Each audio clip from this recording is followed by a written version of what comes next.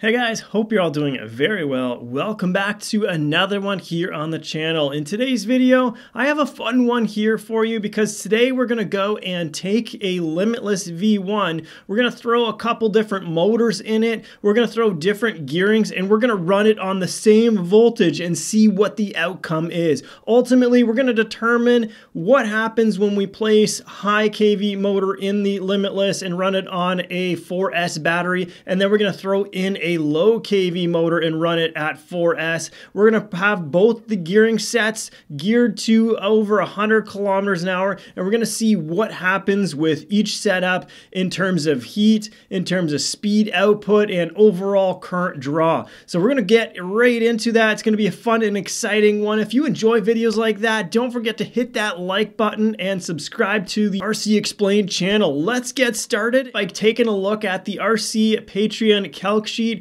Here is the RC Patreon calc sheet. If you are a member of Tier 1 or Tier 2, you will have access to download a copy of this for yourself. I'll leave a link in the description below if you're not yet a member. So taking a look at this, what we want to do here is optimize for equal speed for both of these kV motors. We're going to have one high, obviously, and one low. We're going to go and take the gearing and alter that so that we end up with the same speed. And then we're going to see, does the low kV motor have the torque to drive at the same speed as the high kV motor, or is it going to be overloaded and incapable? So let's take a look here and see what kind of voltage we're going to run. We are going to run a 4S, and the kV of the motor, we're going to start off by looking at the 3650. We have a 3650 motor and a 1350 motor. We're going to go and put this at a load factor of around 12. I think this is a good value. We're going to be using the SMC battery. So I'm going to, on the other side here, put in our average there. It was 0.95. I'm expecting a 4S here. We're going to see what kind of speed we end up with, and then we'll go and lower this. I'm expecting it to be lower than 250. So let's see what kind of speed we get. We're going to use our spur gear. I have a 46 tooth, and I'm going to place that in here and see what we can do with that. We do have to make sure that we got the Limitless V1 selected. So that is, which means the pinion and the spur are set to the values that come stock factory on their. Tire diameter is not changing. So then we're taking a look at what we got in terms of speed. 3650 4S, and we're going to drop the 28 all the way down to, I think the smallest pinion I have is around an 18 that can fit. This is a 5mm shaft. So now we're looking at about 71 miles per hour, 114 kilometers an hour. I'm not expecting on 4S to be 250 amps. So this is the part where if you have really good exposure and experience to this, you'll be able to predict how many amps this thing's going to take. I'm expecting it to be somewhere more closer to 130 or so when you're looking at actual current. This is when it's at top speed and not during acceleration, because ultimately what we're trying to do is see what the voltage drop is going to be and predict that so we can work that back through our RPM. So the load factor, I am picking a 12% because I think this motor is going to be heavily loaded based on it being only a 3650. So we're just barely into the front end of that. We can even pick, I don't know, 12%, 11%, doesn't matter. So we got now a total speed of 119 kilometers per hour. So this is roughly what we're going to hit for our other motor, and we're going to select the gearing that we're going to use to work with that as well. So I have that in mind. Let's jump through that. This is going to be one snippet, and we're going to go through and change things now so we can get the 1350 kV motor working. So 1350, one of the things that I'm going to change here is I'm going to leave the loaded current. So we're expecting to pull somewhere around that 130 amps again for this motor because we want to have that torque output, and we need to get it from each one of the motors to produce the power output for it. One of the challenges that we have here is our gearing is actually going to flip here. We're going to have to overdrive our motor set. So I'm going to put a spur gear here. I have a 29 tooth. We're going to see if we can get away with something there. And then we're going to have to dump a bunch of power at the top. So we're going to have a pinion gear at 34. I think I have a 34 or a 36. Let's see what 34 does. Might need to do a 30. Okay, we can do a 34 there, and then what I'll do is I'm expecting this to be heavily loaded. So our theory shows us that this motor is not going to be possible to push this kind of load. I'm expecting this load factor to be even higher than 15. I would expect it to actually be somewhere around maybe even 25 or more. So we're going to see that this is probably going to be, in theory, if we didn't know that, maybe closer to 15 or so. And now we need to take our pinion gear. We're gonna knock this down to a 32, and that's pretty much getting into the area now where it's going to be equal to the previous. We're somewhere around 118 kilometers an hour, and I can even go and take this load factor and see what it would be at 25. So 25, we're gonna knock it down to 105 kilometers per hour. I wouldn't be surprised if the load factor is even higher than this for this motor. So we're gonna see exactly what that works out to here. So now that we have our gearing, I'm gonna leave the load factor at a 15%. This is conservative because we did use 11% in the 3650 kV. So now we have gearing set identically using our calc sheet, and we're now gonna go and take a look at what it does here on the road. I'm gonna be talking my way through this. One of the first things that we gotta do here when we set this car up is to set the GPS. We're gonna track the speed and we make sure that it's actually tracking, and now we can send that car off. Another thing that I'm gonna do is when the car is making its way out there and returning back, I'm gonna speed that up. So that's what you hear when the sound and the audio sounds a little bit funny and the car zips off. We are speeding this section up, and now we're going for our first run here.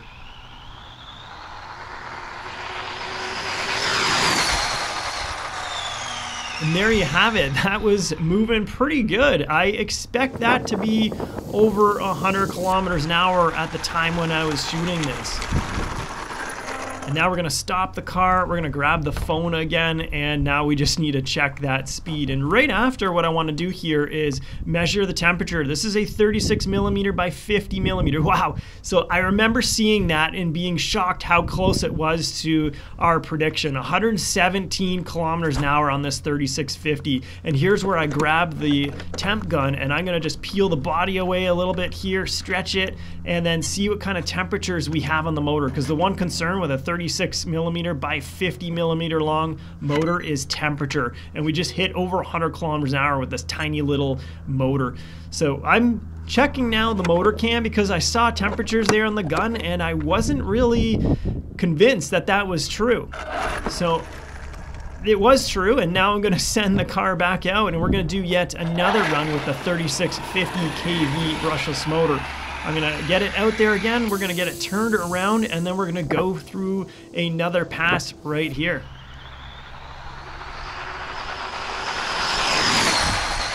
Another solid pass, it does again. I'm expecting now that still to be around that 115, 120 kilometer an hour mark. I don't know if I ended up getting a kilometer an hour or losing a kilometer an hour on it.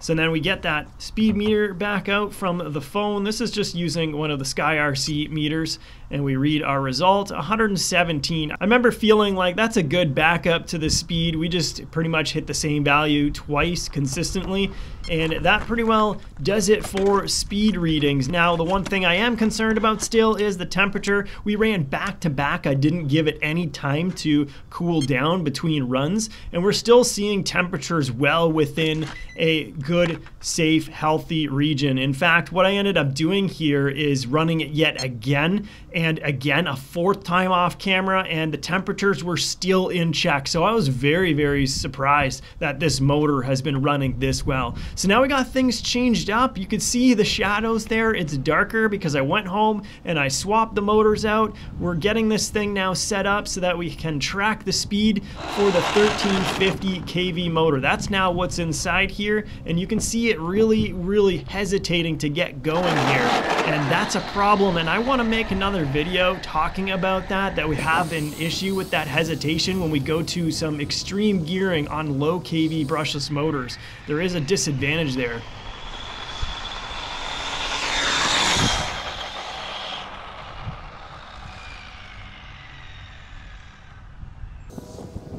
Now I remember there thinking that run seemed quite underwhelming. I was expecting more speed than what I saw. It looked like it was doing like 70 kilometers an hour by me, and that's not the case, as you'll see here. So the speed that we read from our meter comes out to 88 kilometers an hour. That's a drastic drop in performance compared to the 117. Remember, these things are geared to be identical in terms of speed. We have this overdriven in order to bump up that speed so that they're matched.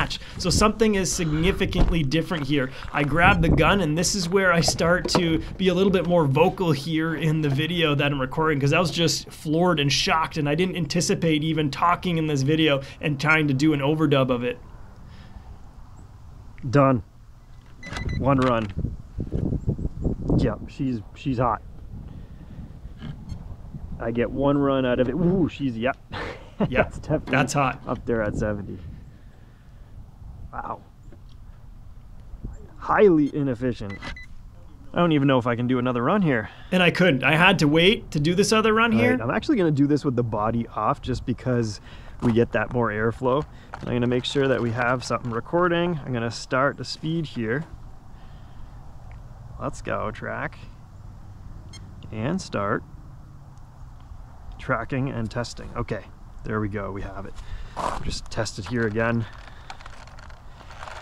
We're good. Now I don't want it to go and start up funny, so I'm going to give it a little push. I really don't like that startup hesitation. It bothers me because tons of current needs to flow through the windings in order to get that thing going.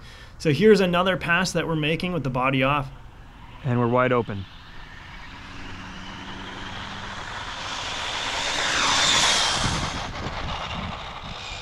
It just seems so slow. Make our way back. I'm pretty sure this is going to be the last run here. We have really high temperatures last round, and I'm expecting this to be over 70 degrees here when I measure it. And that was underwhelming in terms of speed. That was probably around that 80K. We'll see here in a second. Let's get the thermometer on there. All the open wires. Yeah, that's the first time I've done that. Let's get the temp gun on it here and see what we're left with. 69, 71.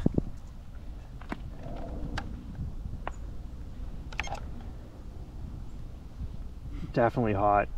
Like one run and this thing's cooking. I wouldn't want to go a second run without this thing cooling down.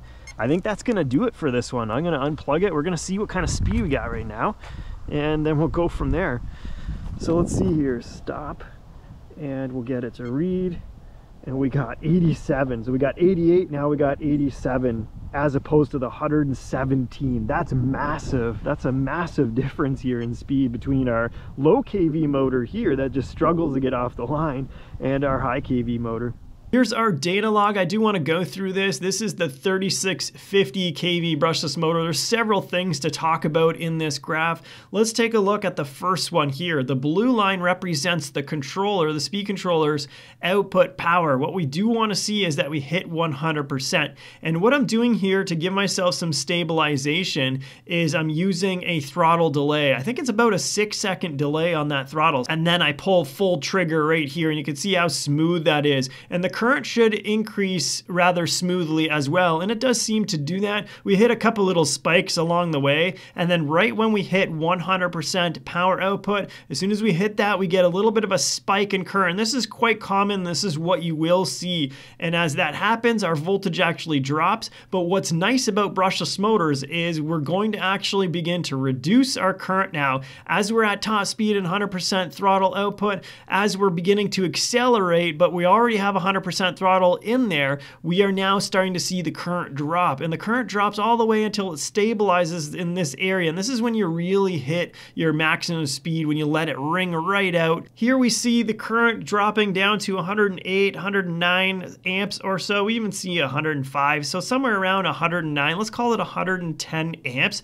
We guessed 130, and it was actually 110 amps or so where it hit top speed. So this is the value in the calculator that I would want to use there for this particular run. So very good in terms of the graph that we get. Now let's take a look at the other one. Here you can see this is our 1350 kV brushless motor run. In order for me to make a second pass, I had to go and give it some time to wait. This little bit here is when I was just playing around, making the car go really slow. I was doing something, shooting another video. Maybe I can use that sometime in the future. But let's take a look at one of these runs. They're both pretty much the same. So I'm going to zoom in on this second run here, and let's see what we got. So I'm going to move this over a little bit and take a look at what we're doing. So we can see again the same thing here. We have our curve and it's nice and smooth. Our current is also nice and smooth. We hit that 100% throttle, and this is where we expect to be our top highest amount of current. So we do see that it is 110 amps where we're actually peaking, as opposed to the 177 that we saw in the high kV brushless motor.